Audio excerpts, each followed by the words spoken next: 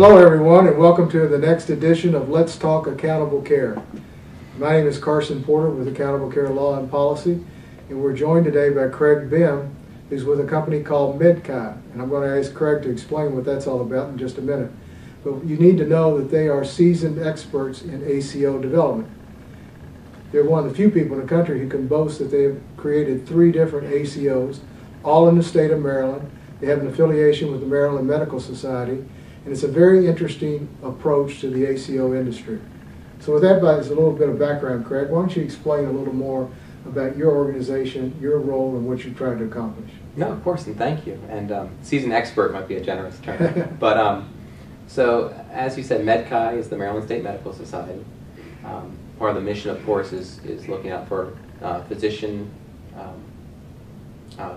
prosperity and population health. When the ACO program and the Medicare Shared Savings Program was established, MedChi, both physician and staff leadership, saw a very positive opportunity. And so I was lucky enough to be in the opportunity working for a subsidiary of MedChi called MedChi Network Services. And the MedChi board and CEO said, let's go for it. Let's see what we can do. So we traveled around the state to our physician members and suggested that if they have any interest at all in an ACO, then MedChi would be in a good position to help them form one. Good. We hit a couple different pockets, actually in rural areas, which was even better. Yeah, that's one of the points we want to underscore for the audience today, is the fact that they're operating in small communities, rural areas of Maryland. Now, most of us, as Craig pointed out in our conversation earlier today, don't think of Maryland as being much of a rural state. You think of Baltimore, Annapolis, and a few places like that. But there's a lot of farming communities across Maryland. It's funny. The vast majority of population is in that 95 corridor, kind of right in the center. Right. But most of the land is kind of everything else. And so we, in the first round, or in the second round of ACOs technically, a little over a year ago, had interest from small groups of primary care physicians in far western Maryland, which is pretty much drive west until you hit Ohio, then come back 20 minutes. And then also on the eastern shore of Maryland. And then this past January we had interest from a group a little bit farther down the lower shore of Maryland. So it's 3 different pockets of rural physicians.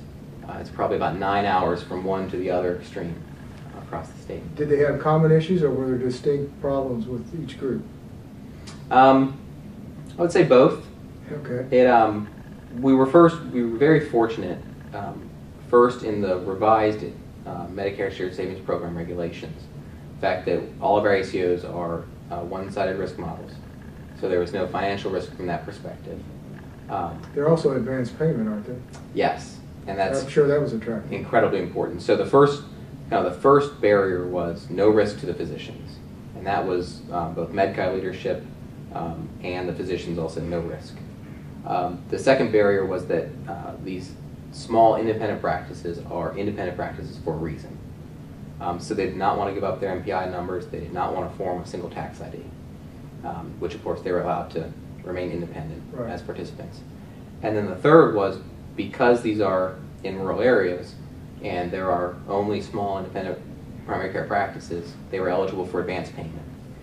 Are you using the advance payment to implement EHR?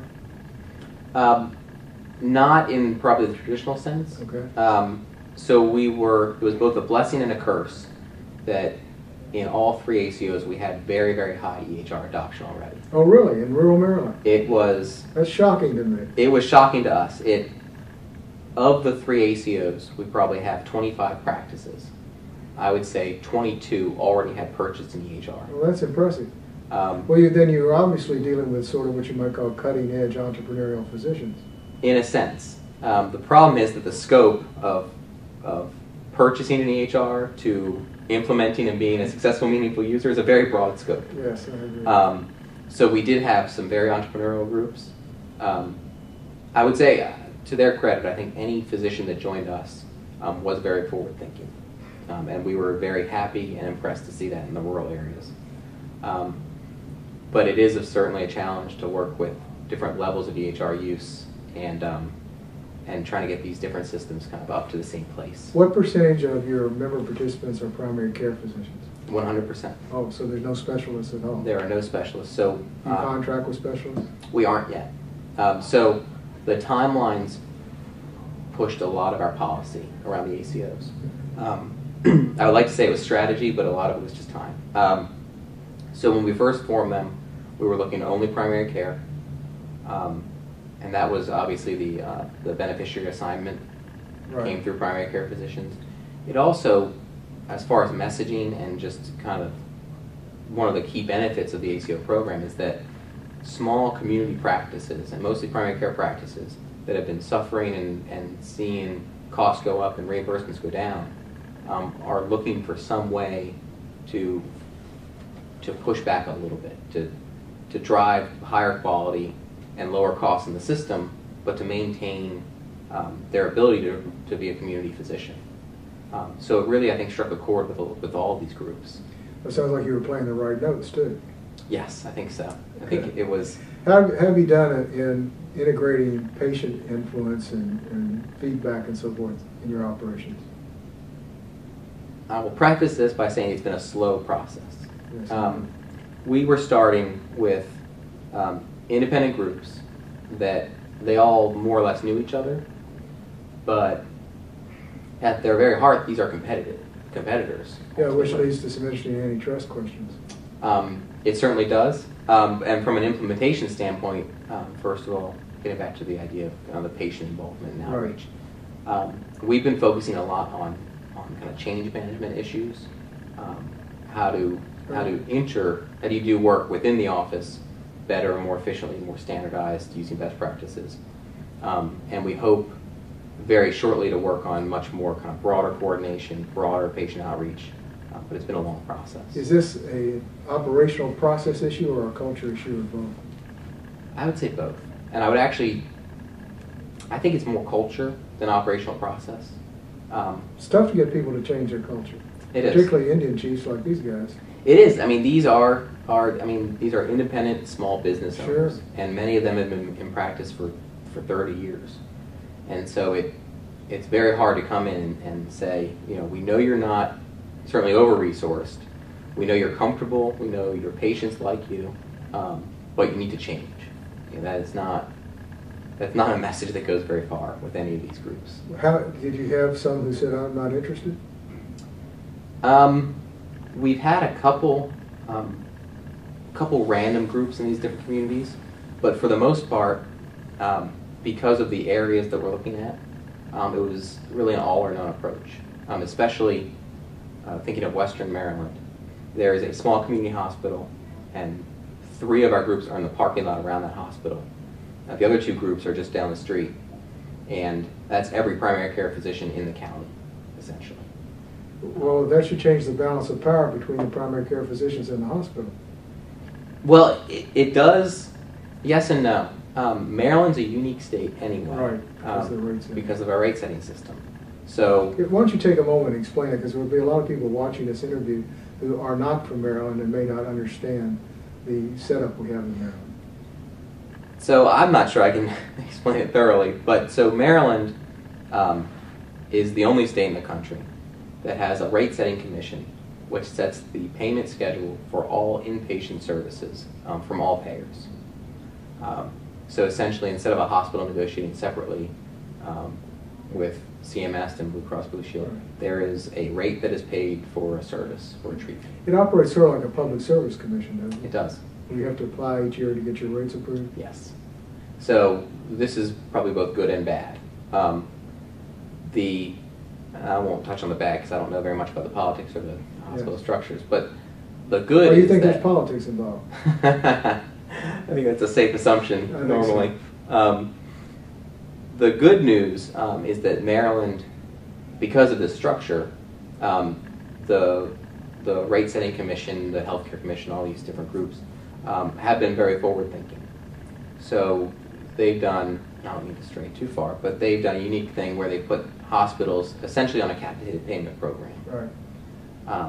Which has been a challenge for the hospitals, of course, but has been very positive for the ACO program. For the first time, possibly anywhere, you have hospitals that are trying to decrease utilization, that are very focused on decreasing unnecessary emergency department utilization. And readmissions. And trying to decrease readmissions. And what the ACO has done in each of these regions is given the hospital a group that has the time and the resources and capacity to have a good dialogue about what do you want to do to lower your utilization and what can we do to help you. Have you had any competition from the hospitals in wanting to employ physicians where you've been? Not in the past year. I mean, like anywhere else, there certainly is a trend towards hospital employment.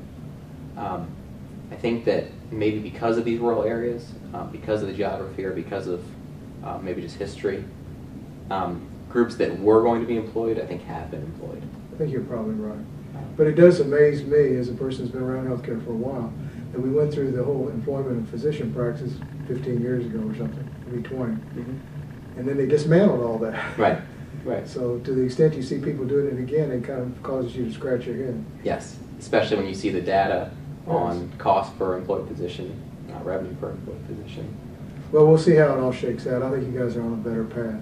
I hope so. But I do want to penetrate a little bit about patient involvement, because as we know from the regulations, they like for you to have representation on your board of at least one patient. They want to make certain that you have satisfied patients, and I assume you have some sort of data collection point in order to be able to do that.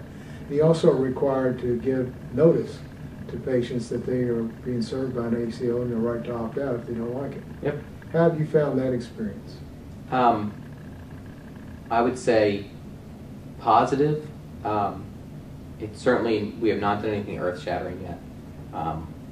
We have, of course, done the opt-out. We, of course, have the beneficiary involvement on our boards. We're lucky that in each of these small communities, as we were forming the ACOs, the first thing we did was say, you know, do you want hospital involvement? Do you want what level of patient involvement, and who should be a good representative? And there was always names that the physicians threw out. And it's been an incredibly powerful tool to have beneficiary involved. I think that's a good idea. I mean, the customer ought to have a say. Of course. And especially in these, and this might be kind of biased towards the rural small towns, but the physicians care too much about their patients to not give them a say. Well, you know, you raise a very interesting point, and you have more experience with it than I do. But my observation over the years has been that people who go to small towns go there for a reason. And two of the things I speculate is, one, they want less red tape and less pressure from the hospital for admissions and things like that. So they want to be left alone a little bit. And secondly, they know that they are important members of their community and they get more involved in the community, whereas if you're in Baltimore, you can be anonymous when you're no longer at the hospital or at your office. Do you find that to be accurate? Yes. There is definitely the sense that if a physician were to ever, and I hope they never would, but if they were to ever put cost or some negative motive ahead of patient care, that patient would run into them in the store, right, and they would hear about it. So I do think, even though all our policies, all our goals, all our intentions are driving quality with the hopefully safe assumption that improved quality will decrease costs through hospital utilization and other things, there is certainly the underlying pressure from all of our physician members, all of their staff, and all their patients to always be doing what's best for patients. If you can keep that foremost in the organization, you've got a winner. Yep. It was funny, when we first did the outreach, of course we brought around participant agreements, and the two sections I showed every doctor, probably the only two sections they really cared about, although we told them to read all of it. One was the opt-out clause. They could leave any time with notice. So that reduces the risk. That was the risk reduction, and the other one was the section that said that the physician, the participant, is ultimately responsible for all patient care decisions. We like that. Our medical director can give guidelines. We can urge them based on data to take certain actions. But at the end of the day, whatever is right for Mrs. Smith is what's going to get done. What role are you taking in compliance programs for these people? I assume they all had something of their own when you brought them together, although being in rural America, maybe not something terribly sophisticated. I'm talking, of course, about regulatory compliance, fraud, abuse, anti-kickback, all of those types of things. Not suggesting that your people engage in that, but it is important that they have compliance plans in place and they understand what they say. Of course. So at this point, the ACO has a compliance officer and its own compliance plan. We're currently sticking probably just to the tip of the iceberg through the Medicare Shared Savings Program. We're not combining any broader integration or data sharing or clinical work outside of the assigned beneficiaries.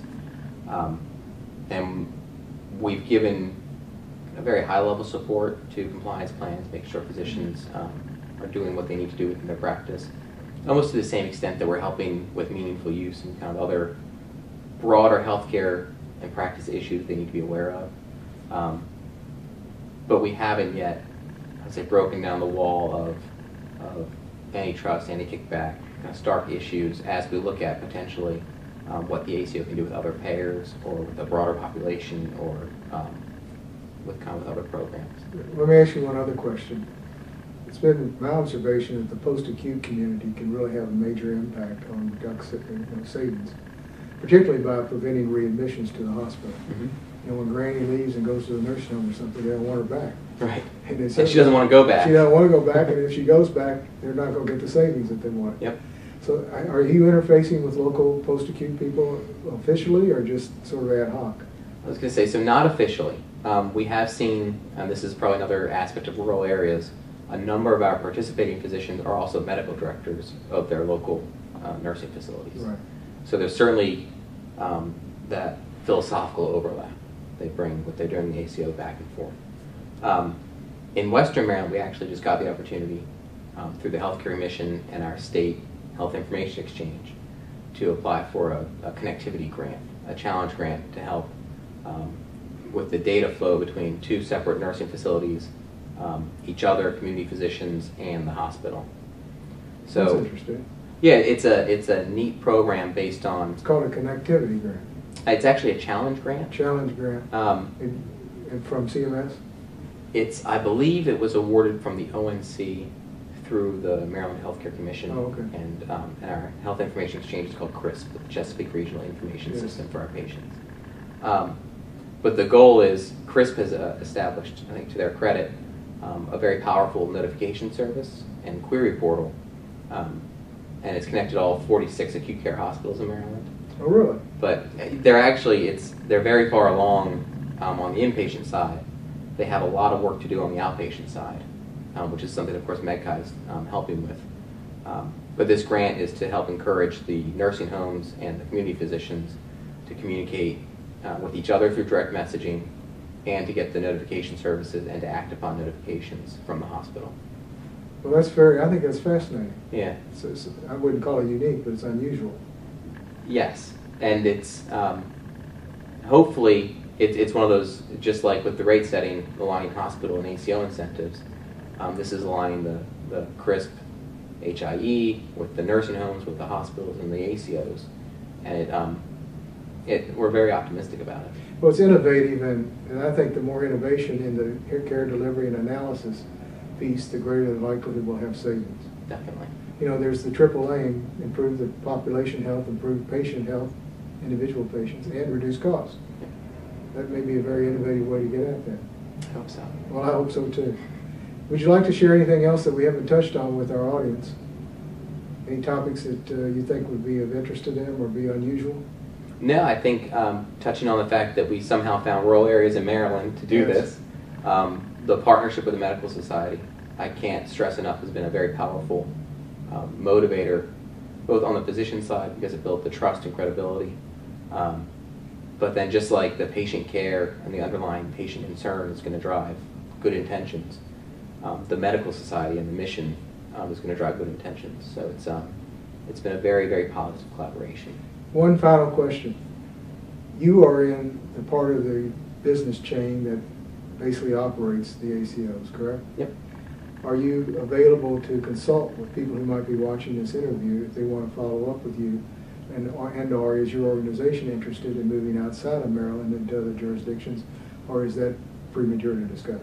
Yeah, I'm always incredibly happy to talk to anybody about ACOs, our experience, and what we can do to help. As I said, expert might be a generous term. I'm not sure anybody's an expert at this point. Well, seasoned might be generous too. Right, right. Premature. Premature. Nobody's seasoned. Exactly. But we are building, through advanced payment, we're building a very powerful IT infrastructure, and case management infrastructure. And I'm hoping it will become a very powerful tool, whether in the ACO program or just other quality improvement programs. So I'm certainly very happy to talk to anybody. Well, there you go, folks. You heard it from the man himself. He's available to give you advice, so take advantage of it. Well, Craig, thank you so much for your time today. It's my pleasure. Thank you. We learned a lot of interesting stuff about a rural-oriented ACO that I didn't know, and I'm sure our audience didn't know, but I think it's very encouraging that you've been able to launch in rural communities, because that's where I think a lot of the rubber will meet the road, but it's often ignored because there's, the critical mass is so low. Yeah. Thank you again for joining us. Craig Behm with MedChi. I'm Carson Porter with Accountable Care Law and Policy, and I hope you've enjoyed this episode of Let's Talk Accountable Care. Have a good day.